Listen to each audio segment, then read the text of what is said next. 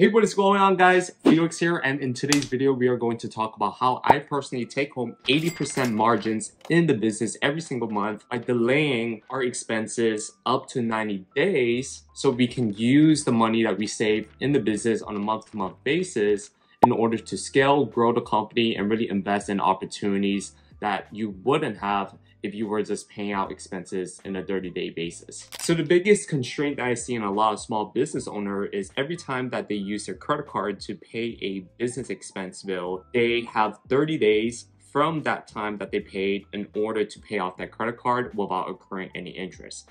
But the way that I'm able to do it is every time I pay a bill, I have up to 90 days before I pay the expenses on that bill without accruing little to no interest. So I'm going to show you guys a breakdown of not only the process behind it, how you guys can design the process on your own in your small business. It really depends on some of the key components that we're going to go over. So without further ado, let's head into the screen and let's get started. So I created this cool document for you guys. Feel free to download it if you guys want to. It's going to be in the description below.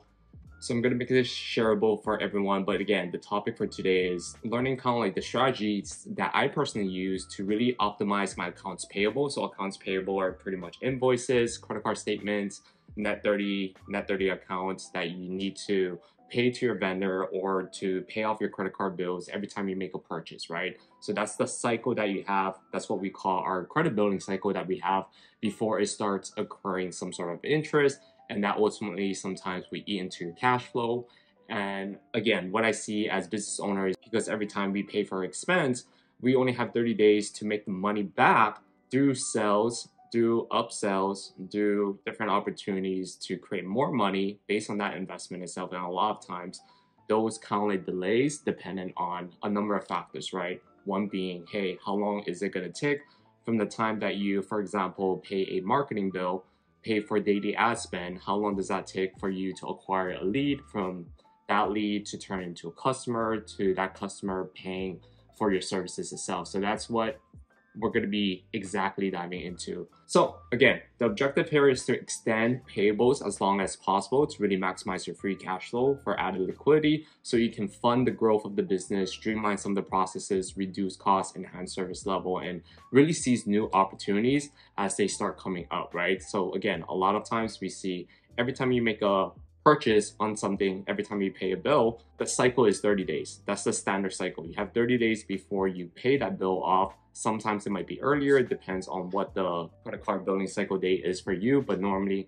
in most cases, it's going to be 30 days from the time that you make an expense purchase to when you need to pay that off. And a lot of times, the more purchases that you make and not really understanding the turnaround cycle for you to convert a lead to a customer, that might really eat into your cash flow. And that's why towards the end of the month, when you do a cash flow analysis, your net cash flow is pretty much zero or you're operating at a negative, right? So for me personally, it's really understanding those numbers and then kind of like having, designing a process that allow us, instead of 30 days, why don't we delay it to 90 days without accruing any sort of interest? And I'll show you a couple of methods that I personally use, right?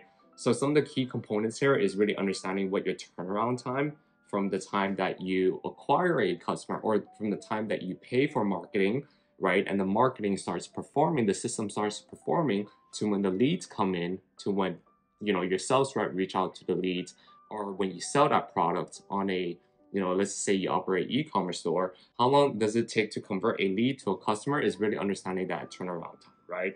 So for us, personally, we operate as a service-based business. Our turnaround time from a lead to a customer is anywhere between like 14 to 20 days as of right now. So as you can see, if I'm paying $400 per day on leads, I have up to 30 days before I need to make that $400 payment that I made today in order to operate at a positive for the business, right? But I'm able to delay that $400 that I need to pay on a daily basis, or that we're currently running for ad spend, to 90 days, meaning, if it's October today, I have until January to pay that $400 off. And, let's just say I start making a lot more sales, I'm actually maintaining a lot of the margins in the next 3 months, and I can reinvest that margins and the net free cash flow into the business by growing the team, hiring more employees, or doing things in the business that kind of like move the needles instead of having to pay your daily expenses, bills and whatnot, right? So this works accordingly to the stage and the phase that you're currently in the business. If you're in hyper growth mode, I totally recommend this because again, the more money that you have at the end of the month, the more you're able to reinvest in things that are working and really grow the company, as compared to, hey, if there's a lot of expenses occurring, you need to pay those bills every 30 days, then it really eat into your cash flow, and then the money that you have left over, you're probably operating at a negative and you can't really invest that into growth, right? So basically what we do is we track our daily ad spend, right? There's key numbers specifically for paid media, meaning we advertise on Facebook, LinkedIn, TikTok, or Google ads. We kind of like, track all of these numbers and we make sure, hey, how many leads are we getting from these ad spend that we do daily? How many book calls? We operate as a service business, and part of our sales process, every time someone becomes a lead, they need to schedule a call with us. And then our team, we pay our closers anywhere between 10 to 15% of the commission. That also accounts for the expense that you need to pay from the point that you made a sell, right? But in the front end, you're already making that purchase of the daily ad spend that you're pushing out on these campaigns. So from that point on, it starts adding up and you have the next 30 days to make a positive ROI, or you're just operating at a negative net cash flow for the month. From that point on, what we really pay attention to is our CPA. So CPA is pretty much your cost per acquisition, how much money it takes for you to acquire a new customer into the business. So that's what CPA stands for. So knowing that number is very, very important, because it kind of like tells you, okay, how much am I willing to pay in terms of marketing costs, advertising costs to acquire a new customer. And let's just say the lifetime value of a customer or the contract or whatever service that you're selling them on is $5,000. If the calculations and the CPA make sense based on your track record, is way less than how much it takes to acquire a customer, then it's pretty much, hey, you can really double down on the ad spend on that. You can, increase ad spend because it's pretty much free money from that point on, if that makes sense. So in this example, if it cost me $4,000 between October 1st to October 11th in terms of ad spend in total, and in return we close, a total of 40,000 of gross revenue in contracts, right? But we're only able to get 33% of that 40,000 upfront collected on our end.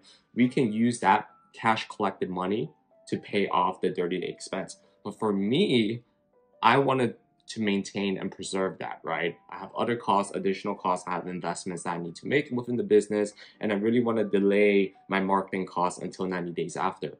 So it's important to understand, okay, based on the contract that they're on, meaning in order to get the full value of the gross revenue that was closed on today, that contract value is going to take us 90 days to collect that entire 40,000, right? Because right now, what we're doing is offering payment plans. So for example, if you sell someone on a $10,000 package, sometimes we offer payment plans of like 3 months.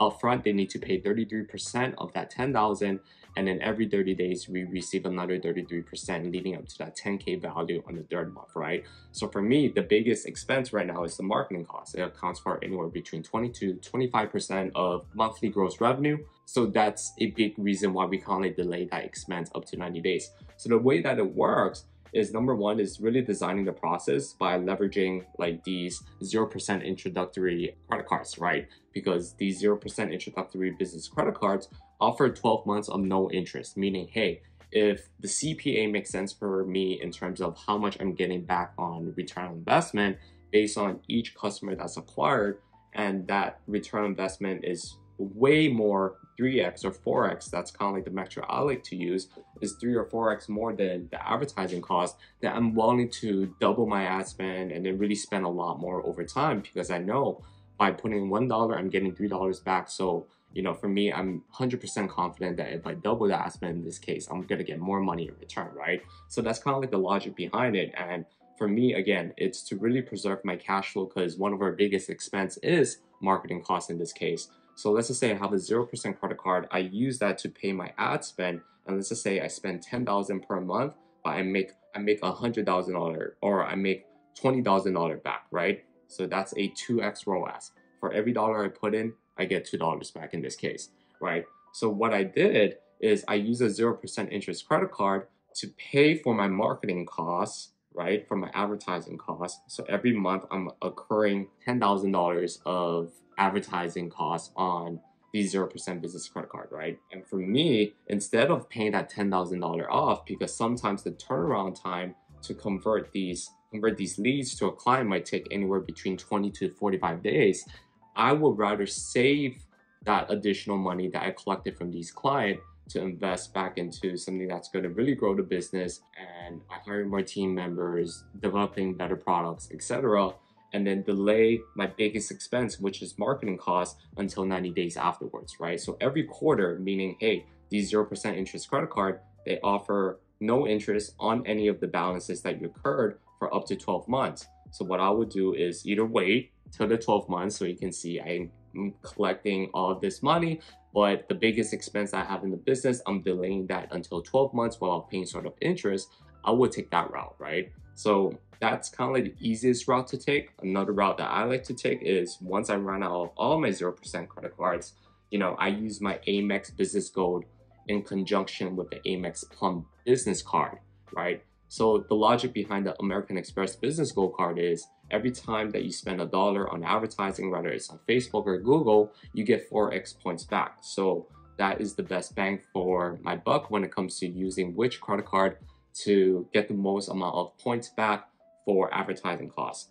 So for a business credit card with American Express, especially the Gold card, that card specifically, while it does give me 4x points back for every dollar advertising that was spent, I only have 30 days that I could rack up the balance before I need to make a payment on it. Or else, after that 30 days, I'm going to start making interest on that balance that I haven't paid off. And if you guys don't know, the Amex business card is a charge card, so it occurs anywhere between 20 to 30% if you don't pay off the full balance every 30-day cycle.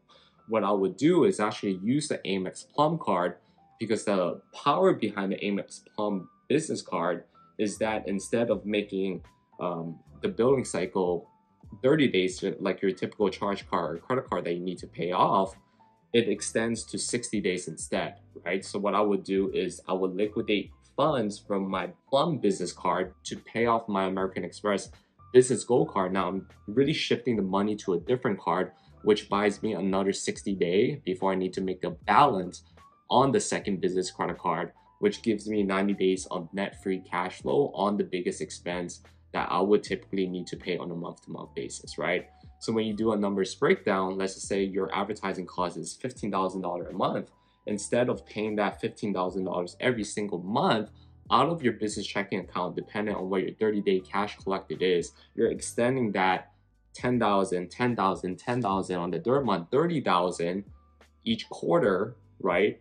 Because it's a 90-day period. In this case, I will pay the 30,000 on the third month without incurring any sort of interest. And then the first couple months that I accumulated this $10,000 of expenses, I'm actually preserving it and using that to reinvest in things that are much more important when it comes to scaling the business. So I hope this makes sense to you guys. I know it's pretty in-depth in terms of how I break it down, and it might be a little bit confusing, but that's why I created this document for you to really better understand this process behind it. And then if you guys have any sort of questions, make sure to comment down below, and then I'll make sure to create another video if you guys need a little bit better demonstration of how this method works. Okay, that being said, I'll see you guys in the next video.